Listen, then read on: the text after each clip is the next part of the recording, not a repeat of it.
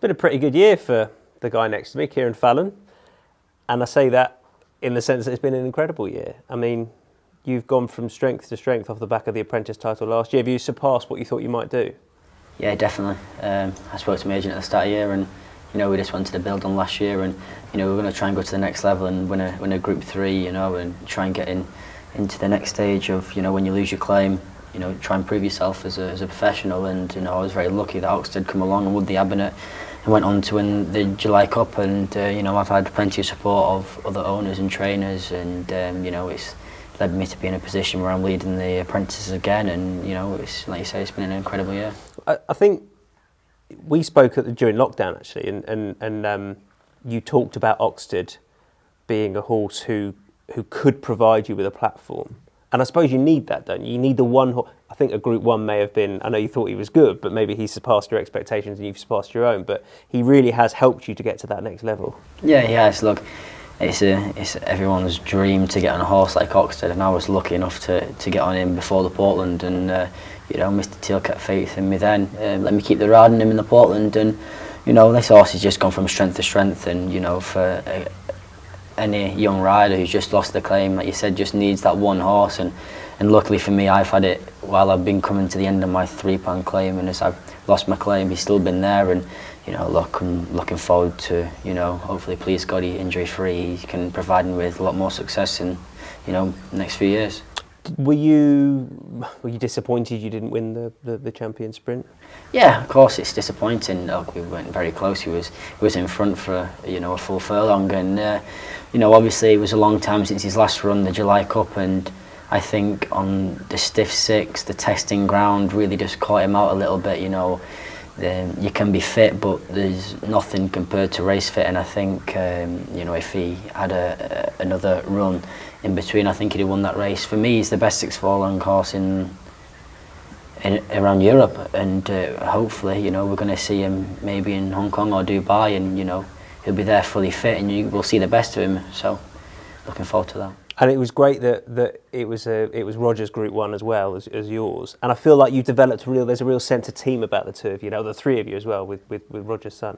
Yeah, look, it's Mr. Teal, he's been a big supporter of me beforehand through my 7, 5 and £3 claim, and even now he's still supporting me, and it's good to have a relationship like that with a trainer, and obviously it was a big success for him, and it put him up there, and Harry's done an incredible job with this horse. All the credit goes to him. I'm just lucky enough to sit in him race day, but it's a real good connection between the horse and Harry, and the whole team behind what goes on. He's not the easiest horses to train, he's got his problems, but they've done an incredible job, and I'm delighted to be a part of it. Have you thought or had any opportunity about going abroad over the winter or into next year? I know it's not easy with travel restrictions at the moment, but is that something you would like to do at some point?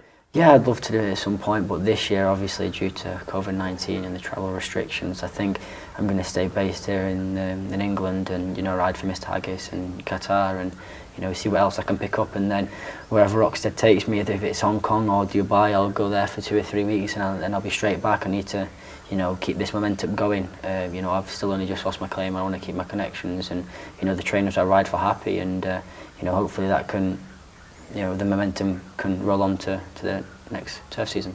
The fact you rode you lost your claim, you've ridden your first Group 1 winner, and you got that retainership as well. You're in a fantastic position now. Yeah, very lucky. Mr. Haggis, he's brought me up very well, and he's conditioned me to a point that where if anything come my way, I'd be ready for it.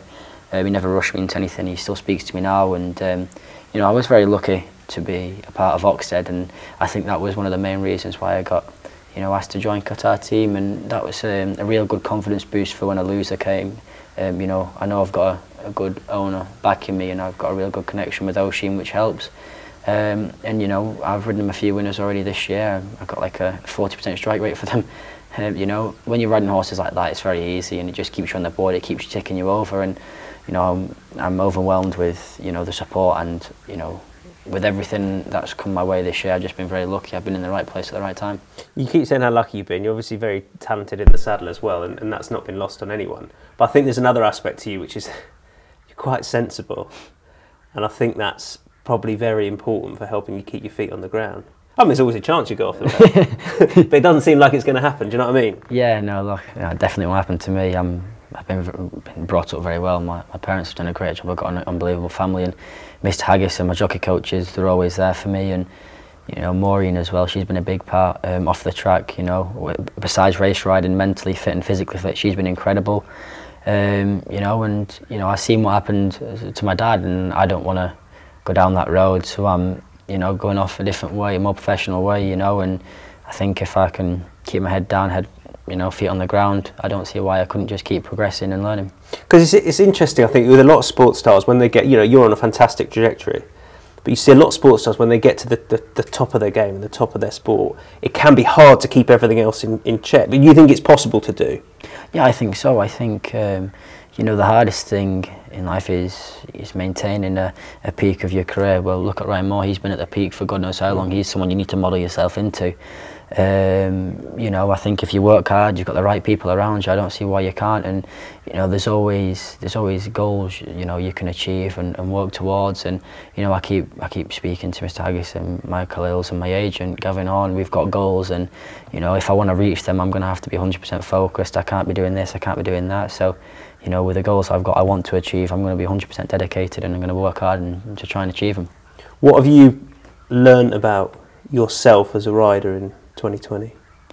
You know, I think, you know, it's been a difficult year for everyone, and I think this year it's all about, you know, taking your time. I've learned just to relax a little bit more on the horses, and you know, everything, you know, isn't seeming to be as quick in races. Things are starting to slow down. I'm starting to read races better. I'm starting to get in the right position, and you know, I think that my main, you know, improvement this year has been taking my time, getting my horses to relax, getting them into a rhythm.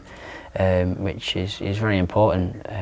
You know, races now are a lot harder. You know, there's only X amount of races on a card. You can't be firing, and you know, there's people going to races with 2 or 3 rides, and they'll know everything about that race. You know, it's a lot harder. So I think, you know, not being able to take your time and learning the races and the race courses as well, it's been a big help for me this year. Learning the tracks as well. I'm still just getting used to them all, and I think my knowledge of the tracks is growing, and I'm starting to ride better races. And physically, are you continuing to get stronger? You're in the best physical shape you've been in. I know you're very sporty throughout your teens anyway, but you feel as a rider now in the best shape you can be in.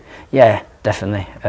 You know, I've ridden more horses this year than I did last year, and that gets you fit in itself. But you know, it's things off the track where you've got to, you know, make things count, and lots of running and bodyweight exercises. I've been doing a lot of to keep myself at the peak of my fitness, and that's very important to keep injury free as well. And I've got a lot of people behind the scenes who are helping me progress and shape me into a more rounded rider. And like you said, fitness is very key. It's all about, you know, the core. You know, a lot of people don't realise, but all of your strength comes from your core. It's a big part, and I think with all the knowledge I have through my college years and personal training, it's helped me to get into the peak shape of being race fit. It seems like you're in a good spot as well with doing this sort of thing. Like you seem to have you seem more comfortable in front of camera now than ever before. Is that something you've really learned? Yeah, I think it's kind of part and parcel of the job now, isn't it? You know, I've got a great media team behind me, M3 Media. They've been incredible to me. They've grown my confidence in front of a camera, and you know, they've taught me how to speak properly in front of a camera, and you know, acknowledge, you know, how to present yourself as well. You know, they've been really good to me. So thank you to M3 Media. They've been a big part of this year. So you're happy in what you're doing, right? This is good. Yeah, you've got like some good pals around you in the weighing room who are mainly taking the mick out of you on social media all the time. But but you seem in a really good spot. Yeah, no, look, I couldn't be in a better place mentally and physically. Like you said, I've had an unbelievable year, and you know, the horses I've been riding and the people I've been riding for, you know, it just gives you the confidence to go out and do anything. And you know, it's all little things apart from race riding. There's other little things around you that go on, but it's about having the right people around you, and I believe I've got the right people around me to keep me progressing and learning. And you know, I don't see why I can't go on to achieve bigger and better things. I think it's inevitable. Long may it continue. Good man. Thank you, Tom.